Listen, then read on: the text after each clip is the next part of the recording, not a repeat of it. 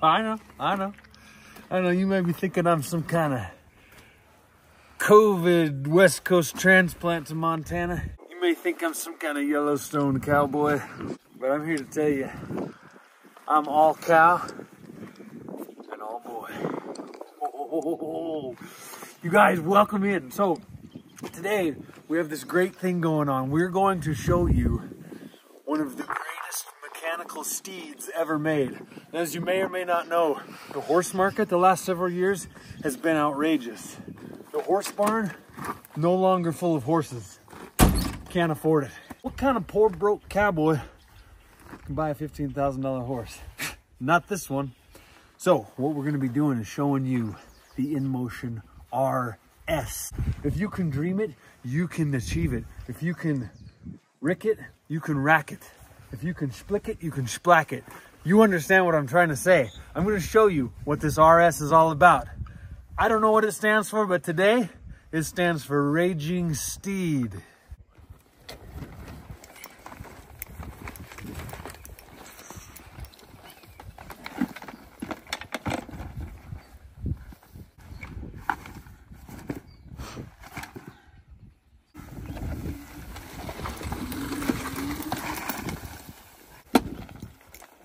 That ain't gonna work. We're gonna ditch the saddle. We're gonna rely on our boots today. Let's go.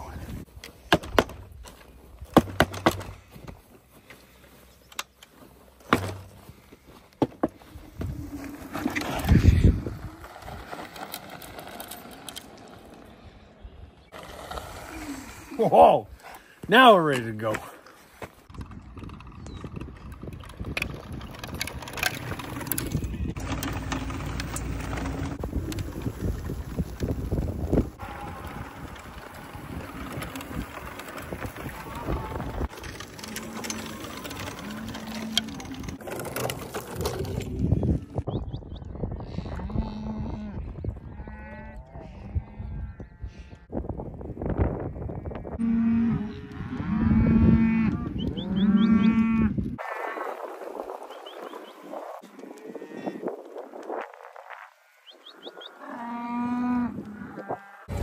Tell you what, I guarantee you in the history of ranching, there's never been anybody to herd cattle on an electric scooter. Wow, huh? Raging Steed to the rescue. I didn't have to use my cowboy boots for nothing. Little FYI, do you guys know what this is for in a cowboy boot? This is why they call them cowboy boots. This right here hooks into the stirrup and keeps your feet from going all the way through your stirrup and getting hung up on your saddle. If you didn't know, now you do. Guys, we got to brand some calves. I'm going to come back at you later. We're going to go through the INMOTION RS and I'm going to show you some of the features and the craziness of this little machine. Caca! Flap it and say caca! So what do you think? Huh? I hope that gave you a good laugh because that was fun. I was trying to think of something that would make you laugh. It made me laugh watching it over and editing it. So I hope it made you laugh. Anyway, you see we got branding done. Weather's changed. It's getting a little cloudy, getting a little rainy. That's what we like in the springtime here, you guys. That's not what I'm here to talk about. Now that you've seen the funny, you've seen the pranks, I got to tell you the serious stuff about this INMOTION RS. As you know, in the past, I've reviewed some other items, right? Some e-bikes, a few things like that. This, I'm going to tell you right now up front, is a machine on an entire different plane. This is nothing like an e-bike. This thing is 1,000% a fine-tuned, high-performance, blow your hair back, hang on tight to the handlebars, lean into the ride type of rig. I'm telling you right now, if you do not take this thing seriously, you will be thrown off the back and left in the dust. So what takes this RS and puts it on another plane? Let me just point out a few features that set this completely aside, okay? Starting with the motor. Not one, but two, you guys. There is a motor in the front, there's a motor in the back. It's essentially a two-wheel drive scooter, all right? And I can attest to this. When you get on it, the front wheel will actually spin out. You got to really lean forward, because if you're leaning back on this thing, this front wheel is spinning out, grabbing dirt and clawing its way.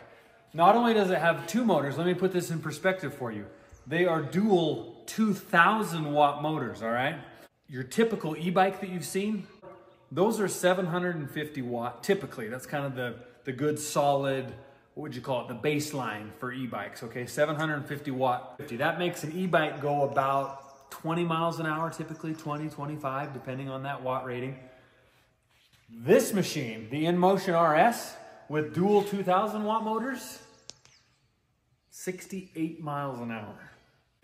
I'm not filming myself going 68 miles an hour on this. Too old for that kind of thing. But I will tell you, if you're looking for something that will rip, that will rock, and will roll, it's this, because of that, okay? Another thing that sets this aside from an e-bike. A lot of you have asked in the comments before. I've seen this on my own videos. I've seen this on others' videos that I've watched within the community. People often ask, will your e-bike regenerate when you hit the brakes? Like a car, you know, a lot of the hybrid cars, really. INMOTION has outfitted this RS with regenerative braking. So as you brake from a high rate of speed, when you're going 40 miles an hour, there's a lot of brake pressure going on in there. It does regenerate and helps recharge the battery. Part of what gives this thing a range of up to 100 miles.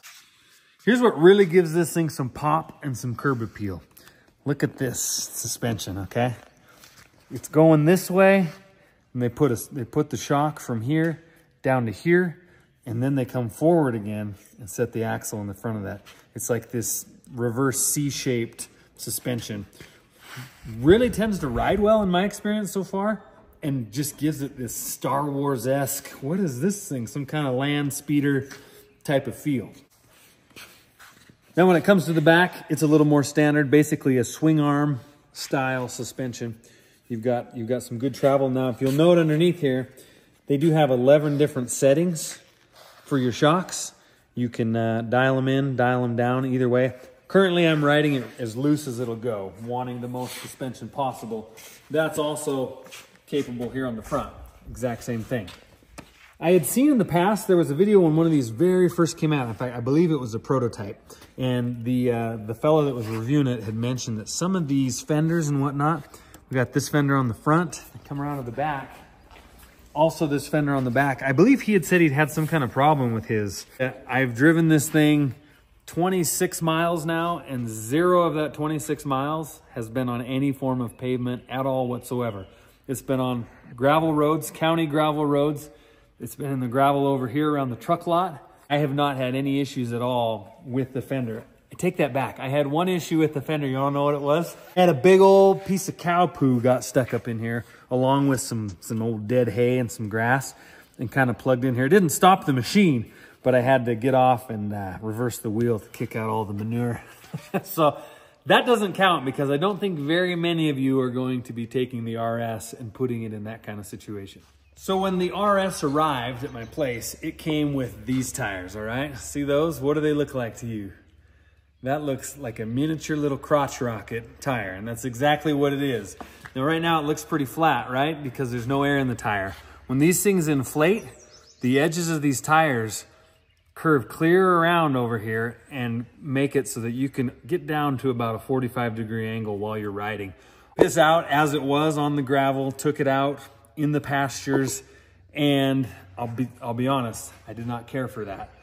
Definitely a street tire, a pavement tire. What I did was talk to INMOTION and ask, did you guys offer any other kind of tires for this scooter? Because what I'm doing with it, I don't think this is the best option. And they said, of course we do.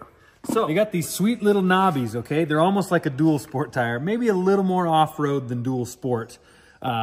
But these have given me great traction out in the pastures on the county road. They're able to, you know, rocks and stuff that are above the surface are able to travel through some of these channels. Versus a tire like this, of course, you hit a rock or, you know, an obstruction in the road, you feel it because there's no place for that obstruction to go. The tire eats it and lifts you off the ground. This thing, way better shot. As far as changing these tires go, if you're a pretty competent tire person, you'll be okay, all right? I changed a lot of tires, big semi-truck tires, dozens and dozens and dozens of semi-truck tires. So I'm kind of versed in the tire world. These still were a bit of a challenge for me at first until we figured out a few little tricks. We did change them. Freddie and I changed them right here on the bench in the shop and put those knobbies on. So what powers this beast? Right here. This is heavy. I can't remember the exact stamped weight of this machine, but it takes two of you to lift it up and down. It's got to be all of 80 to 100 pounds, which is nice because you want that stability. Again, this is not some little bebopping machine. This is performance, and you want it to stick to the road. And this right here is what sticks you to the ground. This is the battery pack. 72 volt, 40 amp hour battery. This thing will go. Now, they set this thing up if you want so that it has dual charging capabilities. Probably not necessary. Makes it look way more hardcore for sure. I have not done an actual legit battery test on this. Maybe I will at some point and do a follow-up test, but I'm gonna need to get my GoPro put on my head and bring some snacks, because if this thing actually goes 100 miles, that's gonna be a long little trip. All right, let me tell you a little bit about the ability that this has when you put these two motors with this battery behind this little throttle right here. Just gonna tell you a little bit, okay? This thing has 4 power stages. Stage 1 kind of gets you up to around that 20 mile an hour mark. Throttle is pretty sluggish. You know, you really gotta pull it back to get moving. Stage 2 is typically where I've been running around in. Stage 2 top speed will get you up to 40 miles an hour. The throttle becomes quite a bit more responsive, but still fairly easygoing. Stage 3, I really can't say how fast it goes because I haven't reached the top end of that.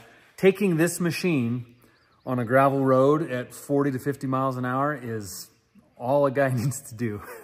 Stage 4, I have not taken stage 4 and gone down the road. I have taken stage 4 just for a short rip, and stage 4, I mean, it's like just such a hair trigger. Whoo, you barely touch this throttle and you're zipping.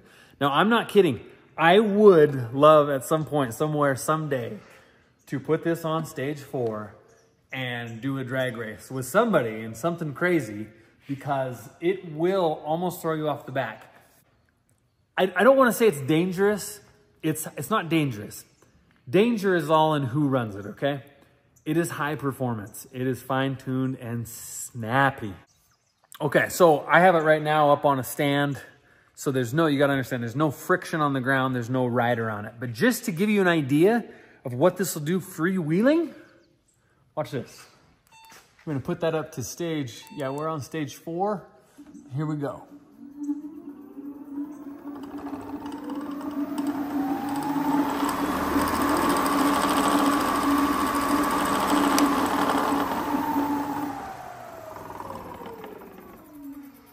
You think I'm going 79 miles an hour down the highway on this thing? Not without some serious riding gear on, okay? If you're doing that, you're definitely gonna want the helmet and the whole 9 yards so you can skid down the road, should things take a turn for the worse. Now, this is not gonna go 79 miles an hour when you stand on it and get out on the pavement, but I do believe it will do all of 60 plus. I was born in the dark. That was terrible, sorry. Okay, look at this now. This is the light package on this baby. This is one of my favorite things, all right? They put these nice little chassis lights. They're almost like ground effects, okay? They light up the swing arm, come around here to the front, gives a nice glow down around your tire up in front of you. Both sides, come around to the back. Another swing arm illumination, and a sweet red LED tail light. Good light shooting out the front. Funny thing I noticed while we were doing our little bench test speed blast is that I have this wheel not quite mounted properly. It's mounted, but the bead's not completely centered. Did you catch there was just a tiny vibration when I wrapped that way up? That vibration is because I got to let the air out of that front tire, squeeze it off the bead, soap it really good, and hit the air to it and make sure I get it good and square. Last but not least, good for chasing cows.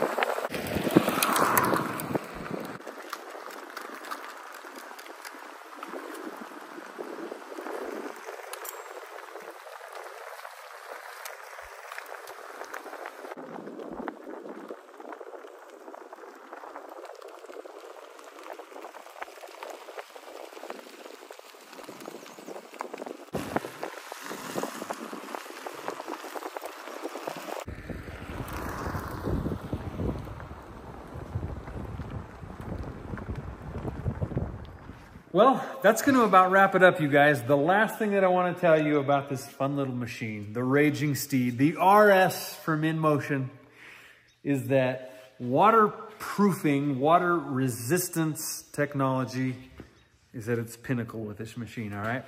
It has a rating of what is called IP6. IP6 means that this machine can withstand, I quote, powerful jets of water for up to 3 minutes straight. So this machine is safe to wash. You can use a power washer on it. Don't get real close and crazy with it. Wash it from a decent distance. That's a powerful jet. You don't want to stick your nozzle right on everything, but this will withstand a good washing. I love that about this, okay? The next rating up, IP7, would be that you could submerge the whole thing in water for like 30 minutes or something, the test is. That's not this. Do not submerge this in water. This is IP6. So now that we're done with the fun, we're gonna wash this thing off, put it away. You guys, if you're interested in this, go check it out. You got all the information in the description. INMOTION, thank you for sending out this wonderful machine. It is awesome. It's gonna chase cattle and whatnot for many more years to come. You guys, until the next time, be good.